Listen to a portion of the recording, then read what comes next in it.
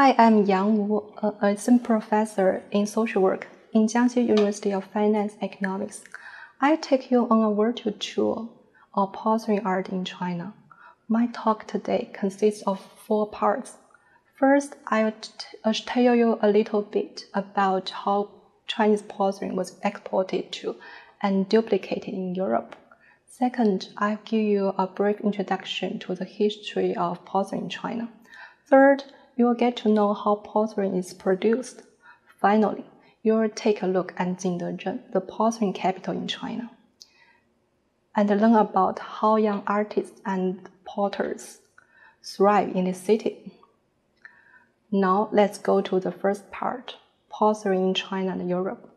During the 13th and 16th century, much of Europe was seized with a mania for imported porcelain, which was considered to be a luxury, like Hermes and Louis Vuitton now. They were even called the white gold, as sometimes it was more expensive than gold during that time. As porcelain was very expensive and was dominated by China, the Europeans, they wanted to make their own porcelain. Their initial duplicative attempts failed, as they did not know either its main ingredients or its manufacturing techniques. However, the manufacture of porcelain used to be a top national secret in China. During that time, foreigners were not allowed to stay in Jingdezhen overnight. In this case, many industrial spies were sent to China from Europe. Among them, the most famous one is Francois Axel de Ancois. He is a French missionary, came to China in 1698 and stayed in Jingdezhen for almost 10 years. He earned trust from local developers and thus get permission to enter kiosks and discover the secrets of porcelain making. Then he sent several letters with all the porcelain manufacturing details to France, which later became public, and the Europeans began to make their own porcelain, leading to a considerable shrink in Chinese porcelain export. I will show you a video clip made by my student, and will tell you more about the relationship between porcelain in China and Europe.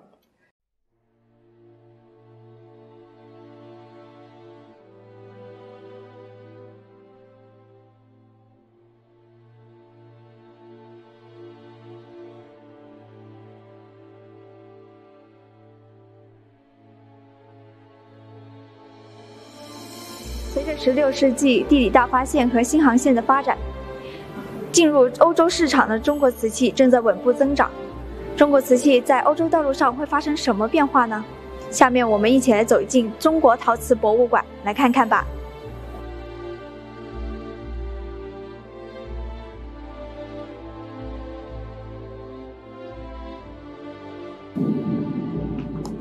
中国的瓷器因为其特殊的材质、形状、颜色而受到极大追捧，成为只有贵族人才能拥有的奢侈品。人们用金银饰品来装饰它。欧洲的商人发现这一商机后，来到中国进行大批量购买。中国的手工艺人也根据欧洲人的需求来改变它的颜色、形状，例如在其中加入番石榴花纹、家族徽章等。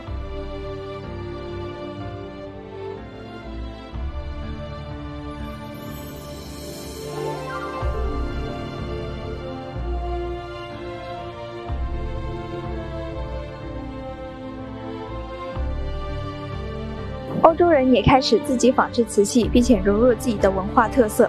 瓷器也逐渐从奢侈品转变为日用品，比如下午茶杯具、房间装饰等。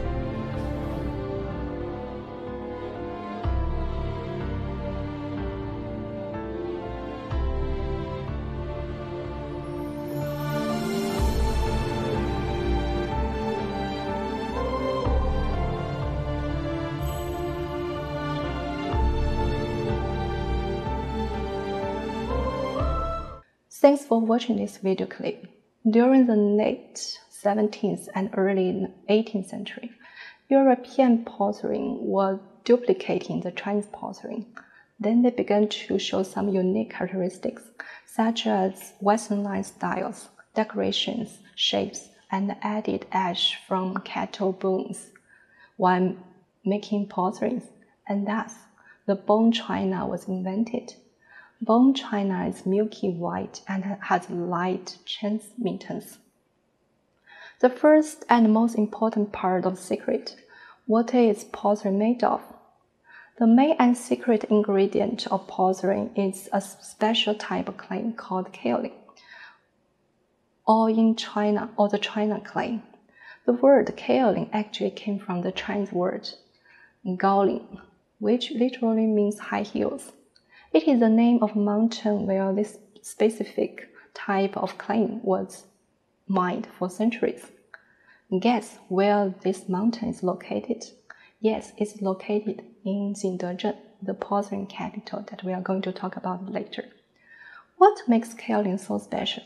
Kaolin is widely used in the ceramic industry for two main reasons. First, it has a high fusion temperature and wide burning characteristics, which makes it particularly suitable for the manufacture of porcelain. Second, when mixed with water, kaolin can be molded into different shapes under pressure, and when the pressure is removed, the shape is retained. From this slide, you can see that originally gleaming stone can be turned into exquisite artwork. Samples of kaolin were first sent to Europe by the emperors around 1700 as examples of the materials used by the Chinese in manufacturing porcelain. After learning the relationship between porcelain in China and Europe, we are moving to the second part, the history of porcelain in China. The history of Chinese porcelain could be dated back to the 1600 and 221 BC, where proto-porcelain was invented. It was the transition from pottery to porcelain. Later, during the 25 and 220 AD, Celadon was invented. It is the earliest real porcelain in China and shows a yellow in blue color. It is similar to proto-porcelain in terms of shape and decoration, but it is different in the chemical composition of the glaze and has a higher firing temperature of 200 Celsius degrees. The third stage is symbolized by white porcelain in 386 and 581 AD, while white porcelain is blue and white. However, porcelain was still in its infancy during this time. During 616 and 907 AD, porcelain manufacturing began to flourish. That's when the olive green porcelain was invented. From the two pictures, you can see that porcelain wares made during that time were quite different from those made in earlier periods. This kind of porcelain is called 秘色瓷, which literally means palace porcelain using secret glaze recipe, as its glaze recipe remains a secret. It is glaze green, crystal clear and moist, but looks quite different from Celadon. It was clear as ice and as green and moist as jade. However, before 1987, people do not know what olive green porcelain looks like and could only imagine from some related points. However, in 1987, a historical site was discovered and 14 pieces were found. The next period between 960 and 279 AD, when 5 famous kilns were founded and used. These 5 kilns were located in different parts of China and specialized in different kinds of porcelains. The Ru kiln, agate was added to the glaze, and for the Guan kiln, they make porcelains exclusively for the royal family and mostly made the Celadon.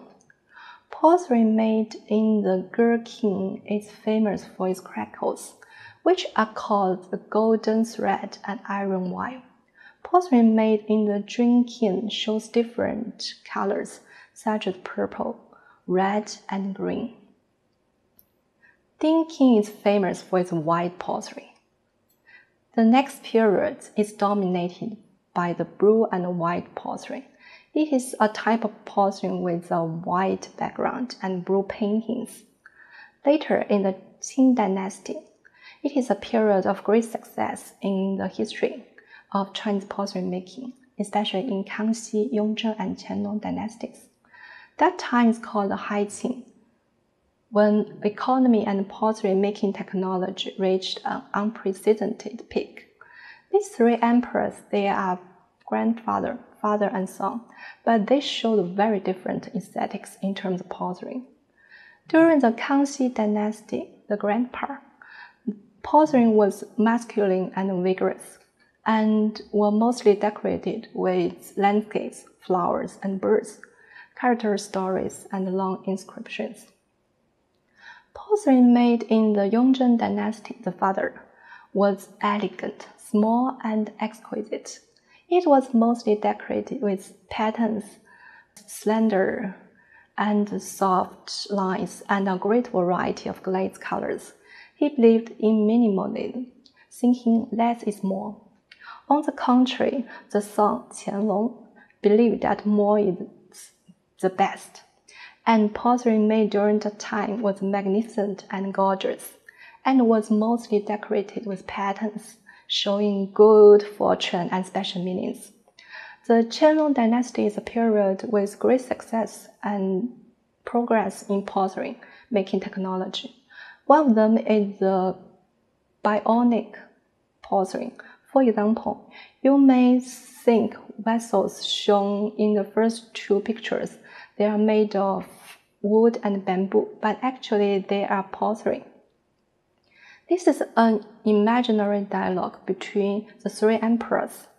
If they had a dialogue regarding porcelain art, although people often laughed at Emperor Qianlong's farmhouse aesthetics, the difference in aesthetics is largely due to the times.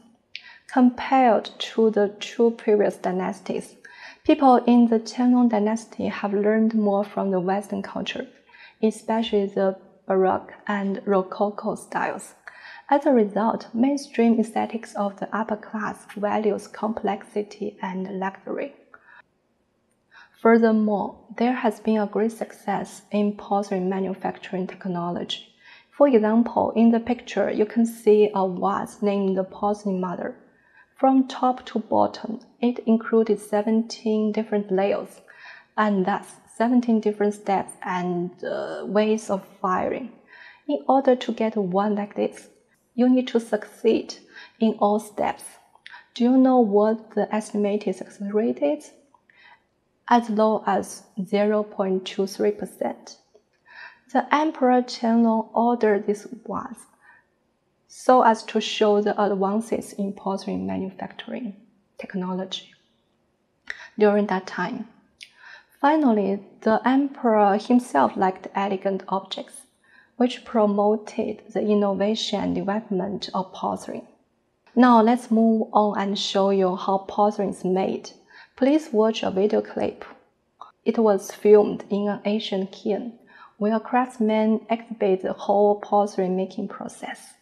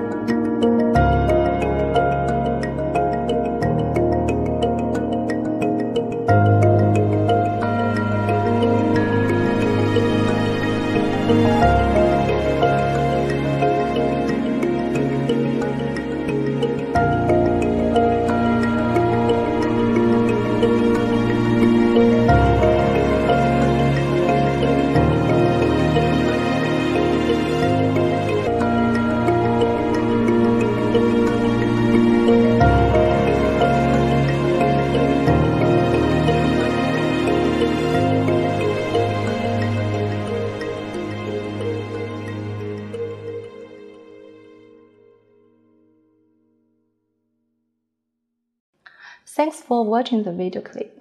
You can tell from this clip that the first step is clay refining. As kaolin is originally a gleaming stone, you need to make porcelain clay out of the porcelain stone and remove all the impurities. The second step is throwing or mold dough making. That is when you put the clay ball on the turntable and knead out the preliminary porcelain shape.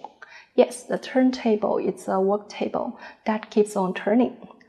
The third step, fettling or hand grinding. That is when you place the adobe or porcelain on the turntable and spin it with knife to make the thickness of the blank suitable and smooth on both of the inside and outside. The fourth step, drying. The adobe was placed on a wooden rack to dry, as shown in the picture at the bottom. The fifth step, carving. Sophisticated craftsmen use a knife to engrave patterns on the dried body. And then it comes to the next step, drawing patterns on porcelain. For blue and white porcelain, paint patterns were drawn before glazing for artistic creation. However, for some other kinds of porcelain, paint patterns were added after glazing and initial firing. The above two steps they are not mandatory, as some porcelain may not have any engravings or paintings. The seventh step is glazing. When craftsmen glaze evenly the inside and outside of the adobe, it seems easy, but actually it's not. Glaze dries very fast, and so you need to be sophisticated, glazing both quickly and evenly. The last, while sometimes not, step is firing porcelain. Porcelain products are put in a refractory ceramic container and then fired at high temperatures to form in a kiln. It may take a day to fire porcelain, but more time is needed for it to cool down. Although we showed 8 steps in porcelain making, actually there are more small steps. Even more steps are needed if you need complicated porcelain pieces. Different skills and craftsmen are needed in each of the steps. That is why porcelain making is a very complicated technology, and sophisticated craftsmen are needed in each of the steps. And one failure in any of the steps may turn into complete failure. Finally, I've introduced Jingdezhen, China, as well as the world's porcelain capital. Jingdezhen is located in the middle and lower reaches of the Yangtze River in China, as a part of the Jiangxi province. Jingdezhen's ceramics are world-renowned and are known as the world's porcelain capital. People in Jingdezhen began to make porcelain from the 22 AD, and in the 7th to the 10th century, they started to make blue and white porcelain. That is what it's mostly famous for. During the 13th and 14th century, Jingdezhen started to make porcelain for the royal family, and soon became world known. At present, people in Jingdezhen are trying to preserve the tradition. You may see from the picture on the left that people are celebrating refiring at a Ming Dynasty kiln. The ancient kiln has been out of use for 100 years. However, recently people have started to reuse it, and so as to preserve the tradition. This kind of ancient kiln are fired for porcelain once every month, and we are very fortunate to witness it on our filming trip to Jingdezhen. And the picture on the right, craftsmen are taking porcelains which were installed in a ceramic container out of the kiln. Containers were opened immediately, and porcelain pieces were shown to the entire crowd. Today in Jingdezhen, you can experience the porcelain making process. Here shows pictures of our students making porcelain as a unique experience for our visit. Although the ancient city is still full of energy and creativity, young art students and craftsmen from all over the country and even the world, they gathered in Jingdezhen to exchange new ideas, learn new techniques, and also make a living. Taoxichuan is a night market where artists and craftsmen sell their handcrafted porcelain. We interviewed shop owners at the night market about their livings in Jingdezhen and how they made their goods. Please watch our last video clip.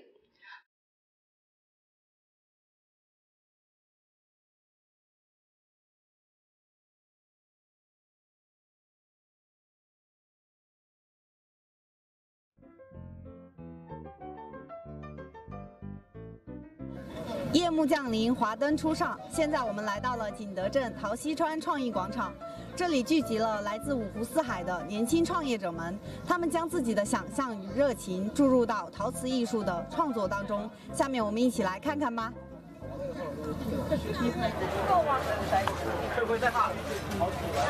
老板，你们为什么会来这里就是做这个呢？因为我们就是读书的时候是学这个专业，陶瓷艺术设计，所以然后毕业了就开始做陶瓷。对，这里的东西都是自己做的吗？对，都是我们自己设计，然后自己做，然后自己烧制。对，我们每一个摊位都是不一样的，就是可能会有类似，但是东西是没有一模一样的，因为都是自己做的，都是的。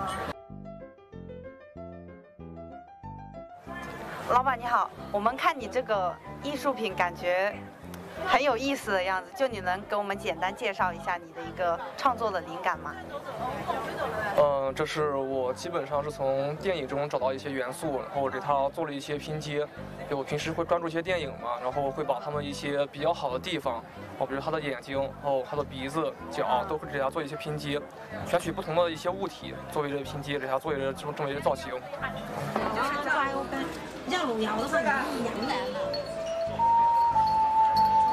老板你好，我看你这边正在做这个小瓷器，然后想问一下，你学这种手艺学了多长时间呀？17年是做，17年到19年是跟师傅学做大的。19年7月份，然后自己尝试做这个小的，然后一直到现在，也大概有1年多吧。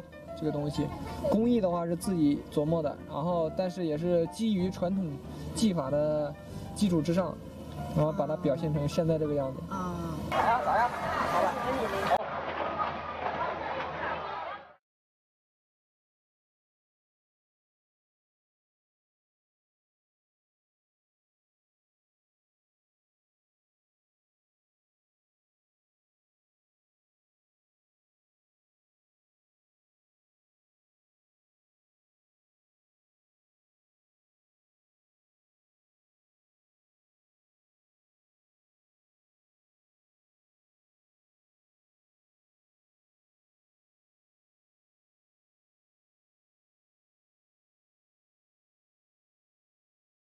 Thanks for watching this video clip. At the end, this is a picture of our filming team in front of the Chinese Ceramics Museum.